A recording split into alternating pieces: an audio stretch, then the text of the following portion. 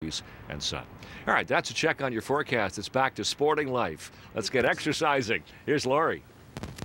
Yay! We're going to continue. That's right here at Sporting Life Sherway Gardens. Okay, so we want to tell you about a fantastic 10K, and it's still not too late, and it's for a good cause. Once again, we have your Russell and the ambassador over here. We have here Brent Bishop. Okay, he's going to get me working out. I want to delay it as much as possible. Let's talk about Camp Ooch. Sure. So we've got the Sporting Life 10K for Camp Ooch coming up. That is May the 10th.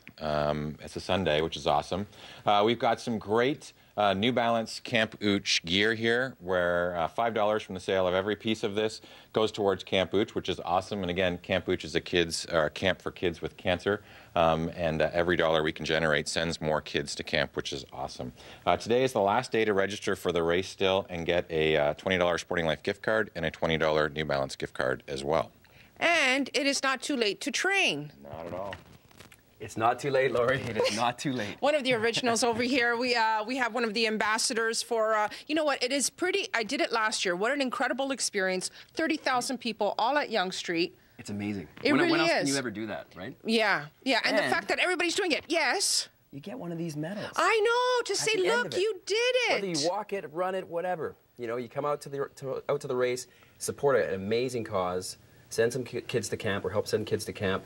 And you know what? 30,000 people, you said it. It's amazing. When you look back and you see a sea of people coming down Yonge Street. It's true, and they're all doing the same thing, right? Absolutely. And they're all cheering each other on, so you don't feel like you're doing this by yourself. Yeah. It's for the greater good. Okay, right. Let's do some working out. So you need to train. You can't just do it. You know what? One of the best things to do is strength training, strength conditioning. You want to stabilize your joints. You want to make sure that your body is able to withstand the impact of running, too. One of the best exercises is a standard lunge. So that's what we're going to do right now. Okay. Okay?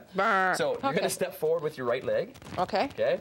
Left knee bent. You want to make sure your knee is directly above the ankle. Stay nice and tall, and you're just going to sink right down and back up. You're pushing off that front heel. What if you can't sink all the way down? Well, you can. So okay.